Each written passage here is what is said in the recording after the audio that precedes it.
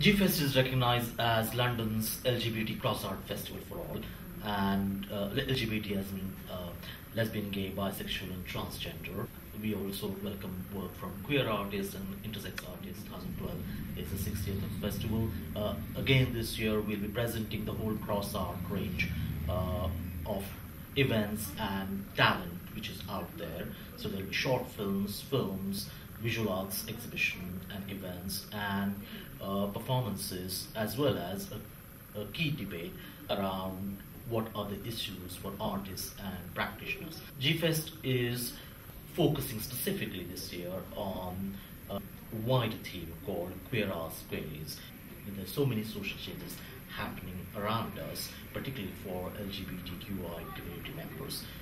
How are those social changes are reflected in the GFEST program, and how are those social changes tackled by artists? Call for entries now on the GFEST website, which is gaywise.festival.org.uk. Artists who are interested in submitting for this year's GFEST program are welcome to send us their entries via the website, and there's a link there in various art forms.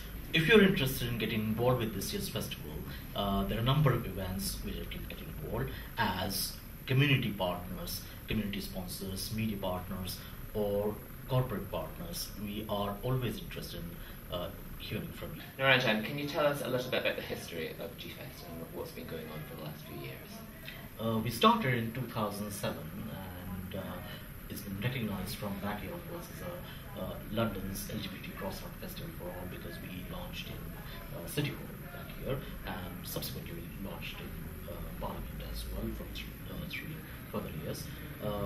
We had a number of events in every year over the last 6 years now. So the festival attracts a wide range of artists as well as the audiences you've already mentioned. Can you just tell us a little bit about the artists that take part?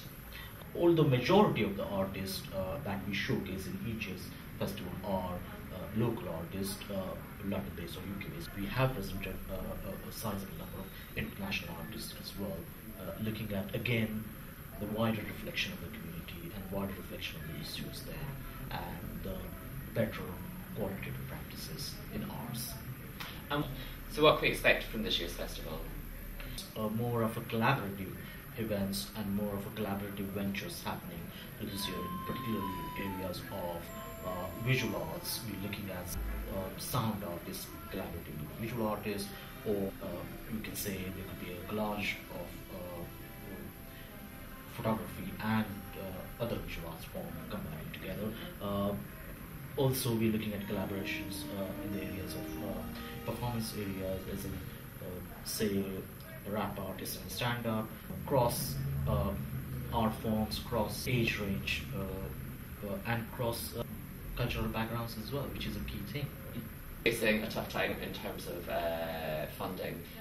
What are the challenges you face about putting on GFEST as a festival? Majority of the support comes to the festival from the community members, and I would say they market 75% of the activities. The will of artists to make it happen, and that is the main, I think, value to the festival, and which makes it happen. So apart from the funding challenge that we face, we are determined still to go ahead and make it happen every year. And how can people get involved with the festival this year?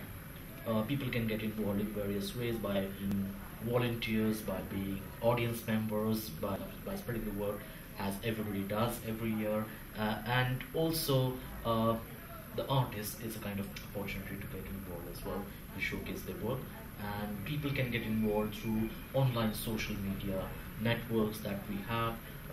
People can start the conversation about any work, piece of work which they like or they dislike, or what they think about it. GFEST is not the only thing that you do. I was wondering if you can tell us a bit more about the organisation that you work for.